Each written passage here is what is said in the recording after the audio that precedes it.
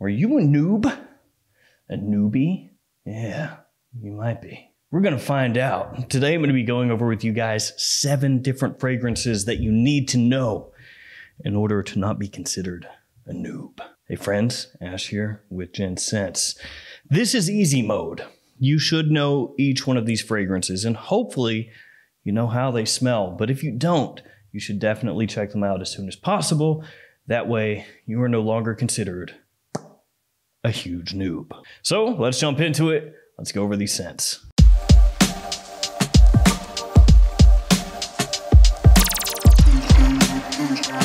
Now, I'm not including women's fragrances in here, so no Chanel No. 5 or anything like that. That's also a little bit too easy. I didn't go for just the absolute most prominent fragrances of all time. So no Acqua di Gio in here, no CK1 in here, though each one of these fragrances is really well known. So like I said, it's easy mode. You should know these, but it's not the easiest mode or whatever. Although the one I'm starting with definitely is, but you gotta know it, so I have to include it. Aventus from Creed. Pineapple, birch, musk, bergamot, black currant, vanilla, some of the notes in the fragrance.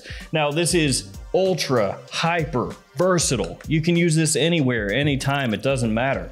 Now honestly, I love the way Aventus smells. I have smelled it hundreds, if not thousands of times, and yeah, I still absolutely adore this stuff. Love it, love it, love it, love it, love it. Hate the price, mad expensive, but it's a wonderful scent. It really redefined men's fragrances. It's been knocked off 8 billion times. That is a scientific fact, 8 billion times. Well, maybe not completely a scientific fact. It might be slightly less than 8 billion times, but not by much. You gotta know it, it's Aventus. This stuff gets talked about ad nauseum online, in videos, at stores. I mean, if you go to a store that has a Creed counter, this is gonna get pitched to you when you walk by the counter. Hey, have you ever smelled Creed Aventus? And you need to try the real deal Aventus if you never have. I mean, if you've smelled Club de Nuit Intense Man or L'Aventure and then you say, I don't need to smell Aventus because I smelled the clone, so I know how Aventus smells. No, you don't. You know how the clone smells. It's not the same. Now, you may decide after smelling Aventus, hey, the clone is the way to go for me. The price versus what I get is just better. And if that's the case, awesome. But in order to not be a noob, you have to have smelled this. Next up, Dior Homme Intense. Yeah, I love this one too. I have 3 bottles of this stuff. Am I ever going to use it all? No, but I still have them anyway for reasons. Iris, Ambrette, Cedar, and Lavender. Yeah, I don't know, man. I think I might like this more than Aventus actually. Just on a personal level, my God, it's good. Great for formal situations, fall and winter time. Not so good for spring or summer. Not really that great for casual situations, but the scent itself is just a bang on a killer. So Dior Homme Intense is what it says it is. It is a more intense version of the Dior Homme that directly preceded it, which has now been replaced with Dior Homme 2020, which does not smell at all like Dior Homme or Dior Homme Intense. So with this one, Iris is the name of the game. That's the main player here. It does have kind of a makeup-y, powdery feel to it, but it smells unbelievable. It's got a richness to it, a warmth, a sweetness that lies underneath that iris that is just out of this world. You have to smell Dior Homme Intense at some point. It may not be for you. You may not dig it, but you need to see what all the fuss is about. You need to smell Dior Homme Intense. You need to see why people get so up in arms about the fragrance changing or potentially going away, even though apparently in stores and retail situations it doesn't sell very well. But it has such a dedicated fan base. You need to see why. Maybe it will blow you away. Maybe you'll smell it and think, I could never wear that, but you still need to Just smell it. And guys, I have started a new membership program. You can check it out by clicking the join button below. There are 3 different tiers and the perks range from early access to videos, to exclusive videos, to monthly live streams where you can chat with me or ask me questions, to giveaways.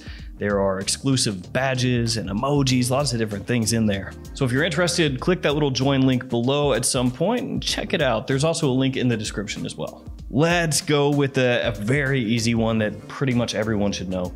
La Nuit de l'Homme from Yves Saint Laurent. This is the fragrance that makes Jeremy Fragrance take his head and smash it through a wall. Or at least that's what he says, right? Smash his head. It does smell really nice though, and if you can get your hands on one, you can get yourself an older limited edition art bottle of La Nuit de l'Homme. Maybe one that looks like this. They actually had a number of them. Get one of these, then you can flex on people.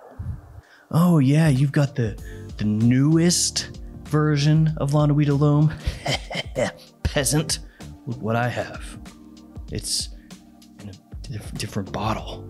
And also, because it's older, I'm gonna just tell you that the performance is way better in my bottle. Cardamom, lavender, vetiver, cedar, some of the notes in this fragrance, along with a little bit of bergamot too, a little touch of citrus, a little freshness in there. Great, great date night fragrance, great compliment puller. Yeah, as I alluded to, the performance could be better because it's not good. On a scale of 1 to 10, I don't know, a 4, maybe a 4.25. It's not great. But the pleasantness, the pleasantness of the fragrance makes up for that terrible performance. And it's ultra super popular. You need to know about it. There are so many flankers of La Nuit de l'Homme out on the market and new ones coming out every year, literally every year. Okay, next up, Mugler cologne. Yes, this stuff. You need to know Mugler cologne. For the longest time, this has been one of the go-to summertime fragrances for anyone that is in the know about it, which should be everyone. Neroli, bergamot, petitgrain, and musk, some of the notes in the fragrance. You don't have to get this honkin' size bottle. You can get a normal one like normal people do, or you can just get the biggest one possible and just run through that bad boy. Now they've changed the name. It's no longer just Mugler cologne. Those days of simplicity are gone. Now it's Mugler cologne come together. You don't need to remember that name. I mean, honestly, just search Mugler cologne, and if it's green, that's the one you want. Okay, green is good. It is one of the quintessential soapy designer fragrances. Very clean, unbelievably easy to wear. You will not find a person that dislikes this when you have it on. Next up, Baccarat Rouge 540. Yeah, this is kind of like a Ventus, really. Not in the sense that they smell similar, but in the sense that this is a niche fragrance that is so unbelievably popular that everybody and their mama wants to knock it off. Yeah, those mamas, you gotta watch them. Amberwood, saffron fir, and ambergris, some of the notes in the fragrance. A lot of places you'll see it described more as precious woods than amber woods. So whatever floats your boat, whatever stokes your fire, that's what you can call it. Amberwood, precious woods, who cares? A lot of people will say this smells like candy floss or cotton candy. I guess it depends on where you're from as to what you call it. But it does have a really sugared sweet scent profile to it. Very appealing. It smells good in the air. It's got a surprising amount of depth, more than you might think, especially because it gets written off by some people as being overly simplistic, but it does have a nice bit of complexity. It changes as it dries down. It gets a little more of a warmth to it as it dries on your skin. Some people would say a little bit feminine. Personally, I think it's completely unisex, big compliment puller as well. And it's the type of fragrance that you might think is gone off your skin and just, you know, floating in the ether somewhere into the void. And you'll think, man, performance on this sucks, especially for the price. And then somebody will walk up to you and be like, hey, what are you wearing? It smells good. And you just think to yourself, my nose has betrayed me. How can I trust again? BR 540, gotta know it. It gets copied so much, and even when it's not directly being knocked off, you'll smell its influence in a bunch of other fragrances once you become familiar with how that smells. And if we're just talking the most popular niche fragrances, especially in terms of their influence, Aventus and BR 540. That's it. Now this next one, this one is just the fragrance connoisseur special as far as bang for your buck, cheap fragrances go. It is Encre Noir from Lalique. Now I'm just gonna throw this out there. Lalique, in terms of the pricing at discounters, it's one of the best houses out there, okay? It is one of the tops, with a caveat. And that caveat is most of their fragrances appeal more to guys that are middle-aged and older. Younger guys a lot of times are not gonna really gravitate toward the scent profiles that Lalique puts out there. Now their new one, White in Black, that one does have potentially a little more appeal to younger guys than some of their other releases, but it still does trend more middle-aged. I gotta tell you, that one, when that one hits discounters, assuming it gets put up there for a good price, that is gonna be a steal. Steal of the century, or one of the steals of the century anyway, because that one's good. Now back to Encre Noir. This fragrance is dark, it's rooty, it's woodsy. It's got vetiver, it has cashmere wood, it has cypress. You're not gonna find a whole bunch of citrus in here or apples or a ton of sweetness. Nah, it's named Encre Noir. It comes in a dark, dark, dark bottle with a little wooden cap. That's all you need to know. They're telling you right here what this is, okay? They're not gussying it up. They're not trying to make it more pleasing to more people. But it smells absolutely amazing. First time I smelled it, I was just blown away that you could get something that smells that good with a quality that nice for $30 or less from a discounter, full presentation, which is, I think, a Southern way of saying, dang, it's good. Last but not least, Philipp Plein, No Limits. Philipp Plein, Philipp Plein, that earworm, it's in my brain again. Oh no. No, it's not Philipp Plein, No Limits. I don't know what happened to me there. It's actually Abercrombie & Fitch Fierce.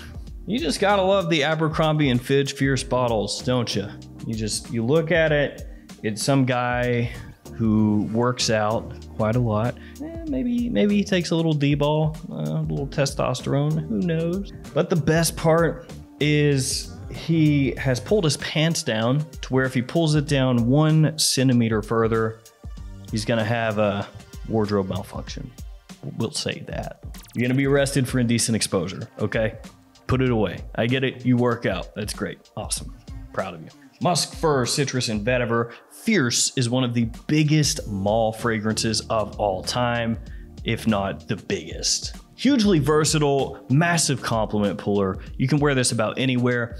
Yes, for the time that it was really banging and blowing up when it first came out, it was associated more with younger guys and teenagers who would go into Abercrombie and just blast themselves with about 52 sprays of it and annihilate everything living within 200 square feet around them.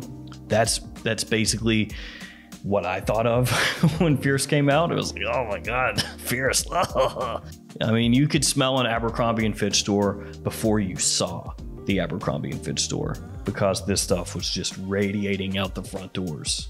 And yet its popularity cannot be denied. Its influence is still being felt. There are lots of different fragrances that use Abercrombie & Fitch Fierce as an inspiration, whether just as a complete knockoff of Fierce or as a reworking or a tweaking or a slight inspiration of Abercrombie & Fitch Fierce. Though, if you were alive when it first came out and for the many years afterwards, and there was an Abercrombie & Fitch anywhere near you, I would say you probably know it pretty well. So there we go, 7 fragrances you need to know if you don't want to be a noob. And you don't. Nobody wants to be a noob. It's no fun. You know, you're like level 1, everybody else is better than you, they're crapping on you, you know, you're trying to hang out with other people that are higher level. It's just, man, being a noob is the worst. I'll do another one of these before too long, and we're gonna make it a little more difficult as time goes. So this is easy mode. These are ones that pretty much everyone should know. Even if you don't know all of them, you should probably know what, like at least 5, right? At least. So we're gonna ramp it up as time goes, make it more difficult. We'll see who's left standing at the end. All right, guys, that's gonna do it for me. Thanks for hanging out with me today. Thanks for your support. Stay safe out there. See you tomorrow with another fragrance video. See you later. What was that? I don't even know.